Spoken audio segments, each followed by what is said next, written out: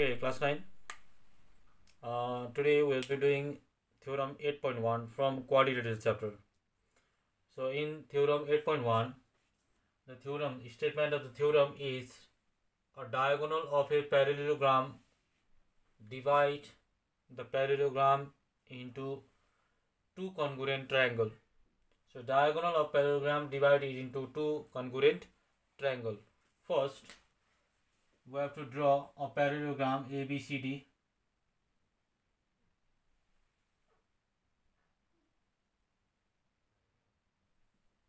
It is a parallelogram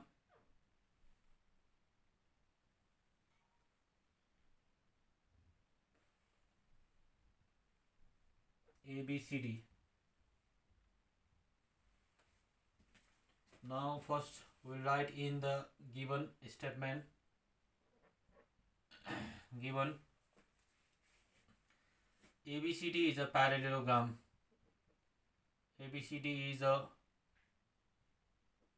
parallelogram in which AC is the diagonal,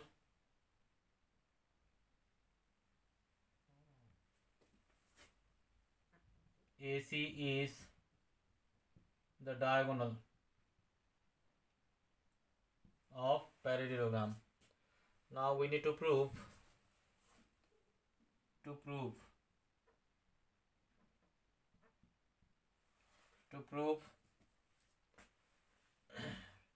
diagonals of a parallelogram divided into two congruent triangle means triangle ABC is congruent to triangle ACD. Now proof. Now next step is the proof. It is the procedure or algorithm to prove. In proof, we have to consider the triangle ABC and triangle ACD. In triangle ABC and triangle ACD.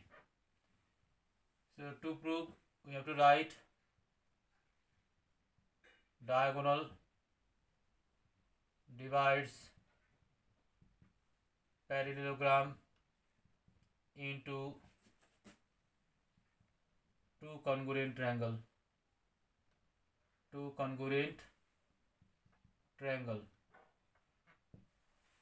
First we have to prove the congruency, and the conclusion will be diagonal divides the parallelogram into two congruent triangle. In triangle ABC and triangle ACD, first we need to find the region.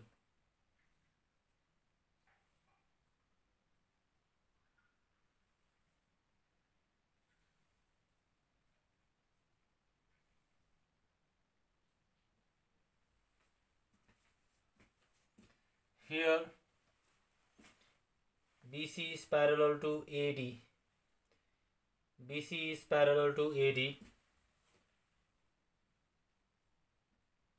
Since BC is parallel to AD, as AC is transversal,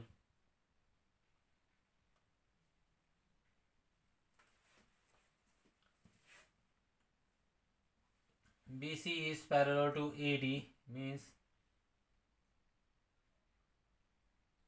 AC is the transversal line. Now, if these two lines are parallel,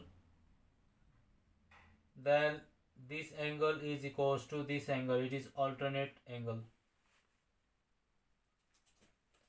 So, angle ACB equals to angle DAC. It is alternate interior angle. Alternate interior angle. And next thing is, for both the triangles, AC is the common side.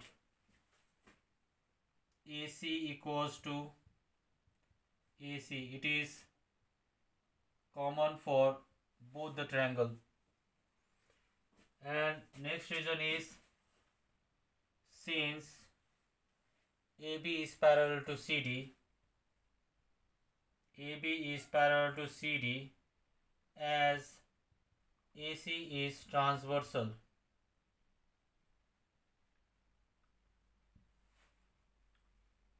So we can write angle BAC equals to angle ACD.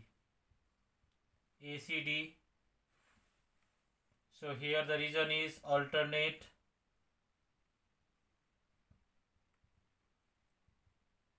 interior angle.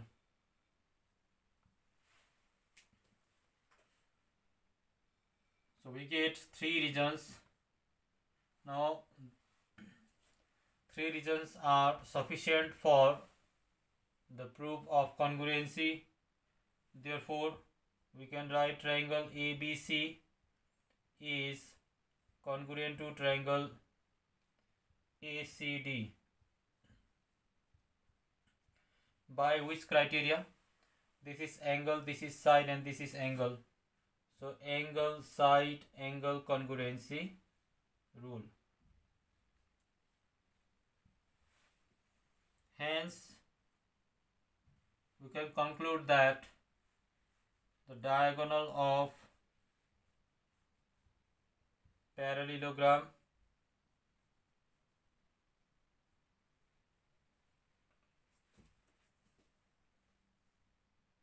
divides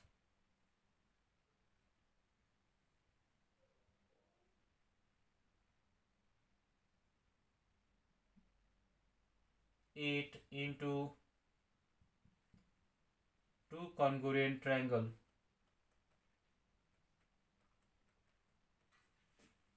Congruent triangle.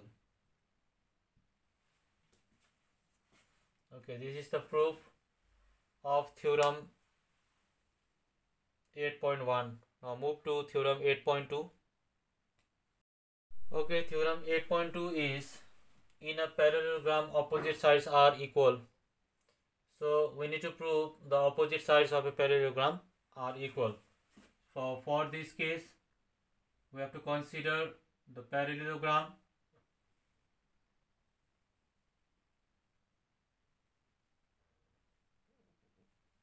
This is A, B, C, D. Now we have to draw the diagonal AC. So in given, we'll write ABCD is a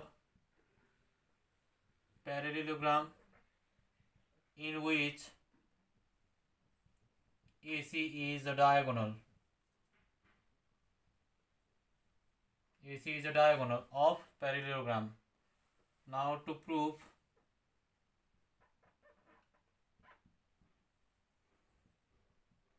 AB equals to CD and AD equals to BC. First we have to prove the congruency. Now proof. In proof, first let us consider triangle ABC and ACD, triangle ACD.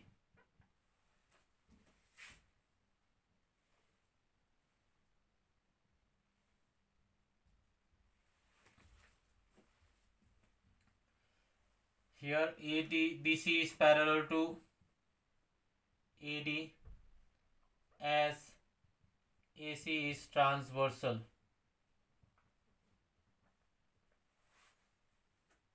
If BC is parallel to AD, then AC is transversal.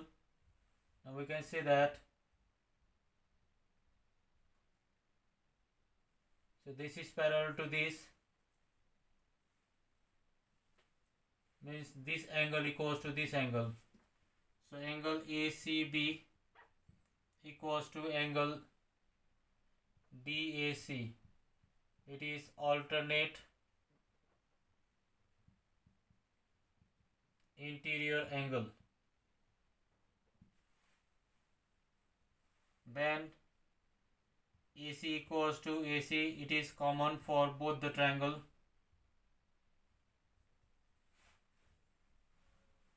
And next is, since AB is parallel to CD, as AC is transversal,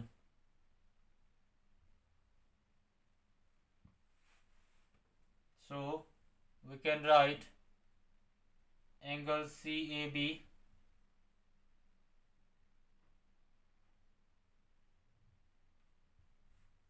equals to angle